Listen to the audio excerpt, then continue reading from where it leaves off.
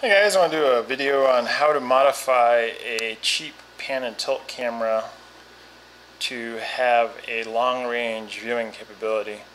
The lenses that are on the camera when they ship give you a wide view so you can use them in like a room situation, but if you want to look at something far away, you're going to want to add a better lens to it.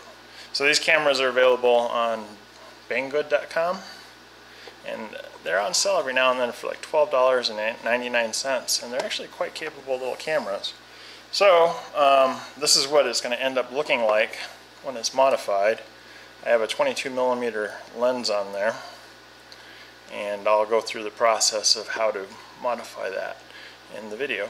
And I'll make some links below for the cameras and for the actual lens. So I'll get started. Okay, so I'm going to modify this camera with a 22mm lens I got off of Amazon. I'll leave a link for it below. But this is what the lens looks like.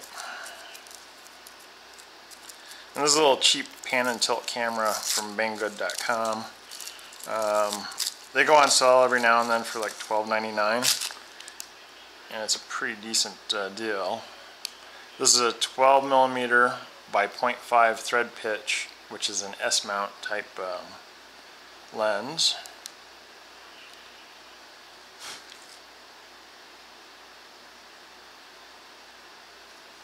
But anyways, let's get to modifying this camera. So the first thing is there's this little beauty ring you can twist off on the lens itself, so you just twist it and it'll twist off, and that pops right off. And the next thing you want to do is there's an infrared filter around the infrared light output on the front of the camera here. You can pull that off with a flat blade screwdriver. And then right at the base of the lens there's a little strip of epoxy, and if you carefully scrape it, you can just break the epoxy off and then twist the lens a little harder, and it'll start twisting off. And then you don't want any of the epoxy to fall down into the camera sensor, so just tilt the camera head down.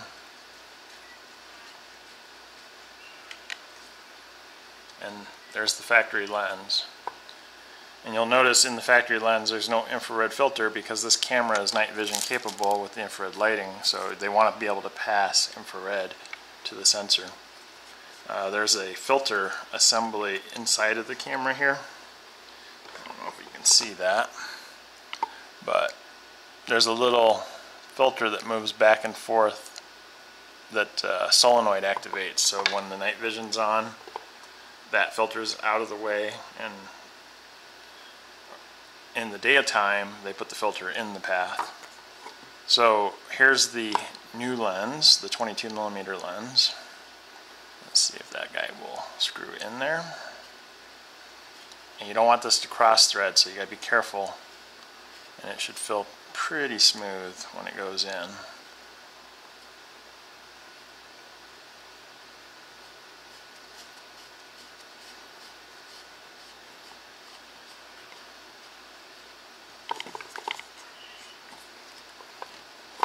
So I cross-threaded it.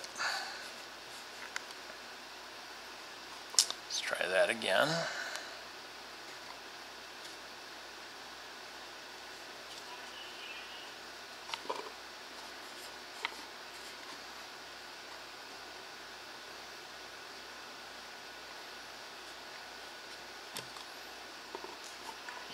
I'm just having a hard time getting this guy started.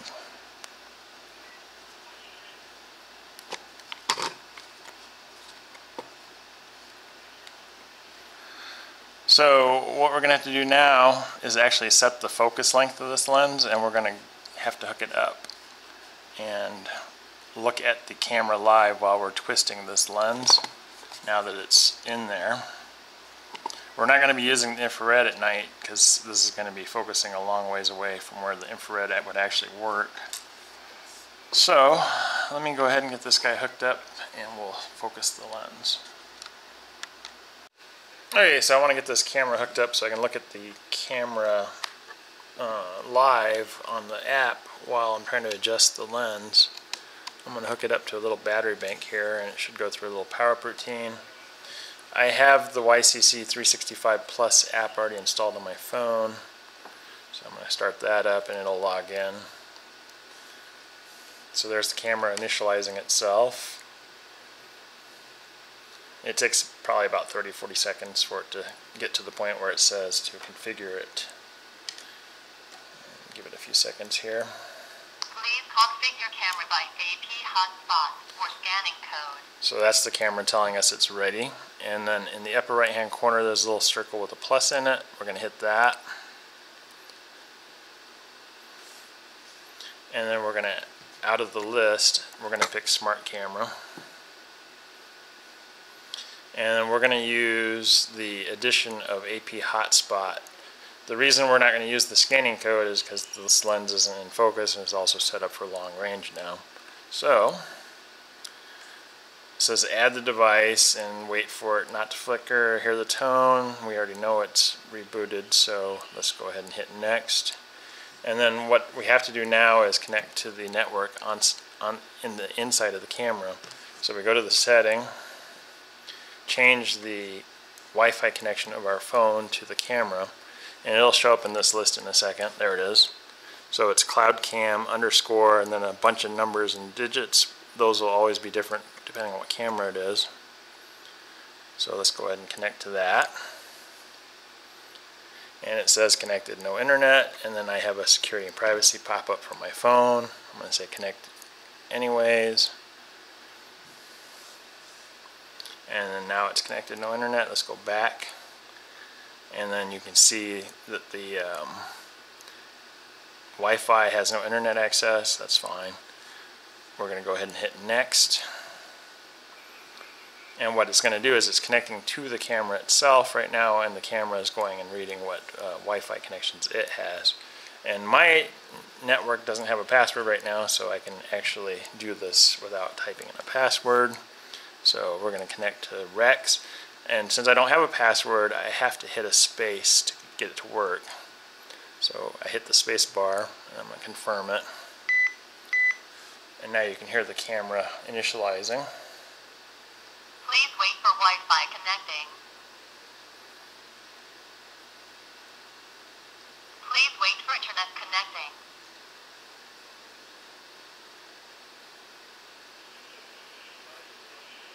This will probably take about a minute. Internet connected. Welcome to use cloud camera.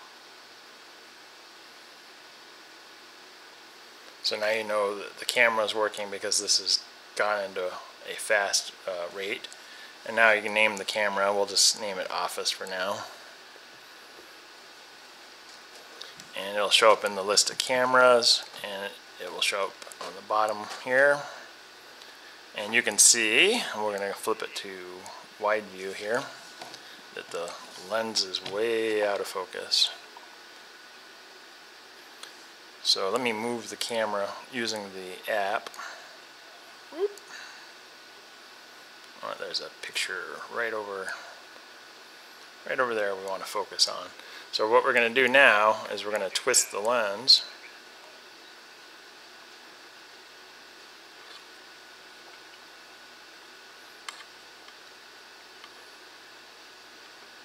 And there's a little delay in here, so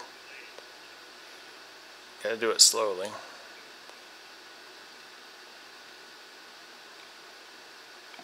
It looks like I need to go the other direction.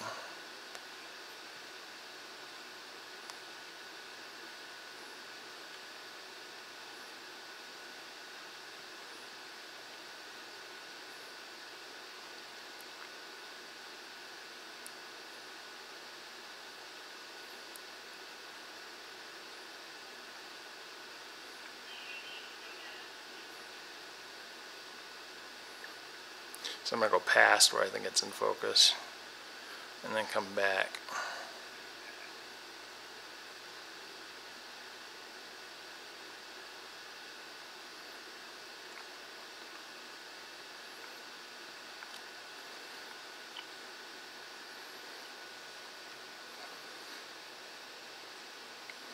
I'm going to switch the camera to a high def view, because right now it's on SD quality.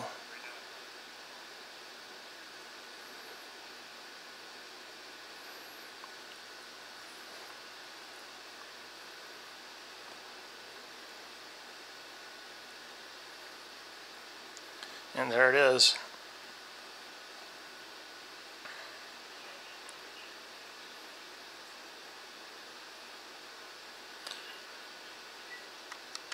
Alright, so I'm outside on the garage roof and I have both cameras set up out here.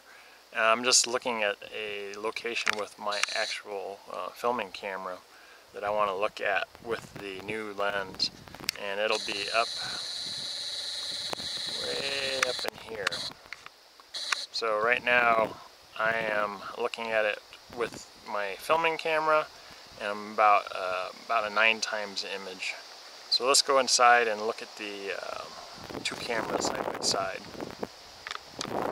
So to hopefully see this better, I have the app installed on my Fire 10-inch here, and it's the YCC 365 Plus app.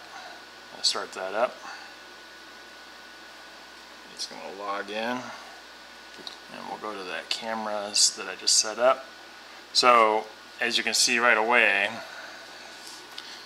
we have both views from both cameras, and let's put this in HD.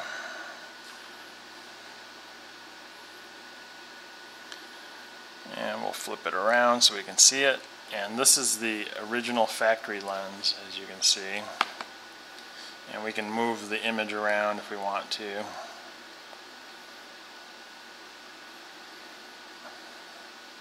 And then we'll switch to the other camera, which has the 22mm lens on it.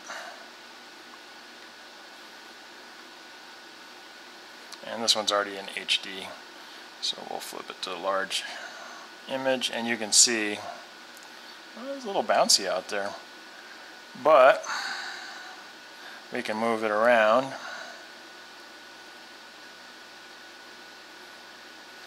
And we have a nice long-range view from the same location with two of these little pan and tilt cameras.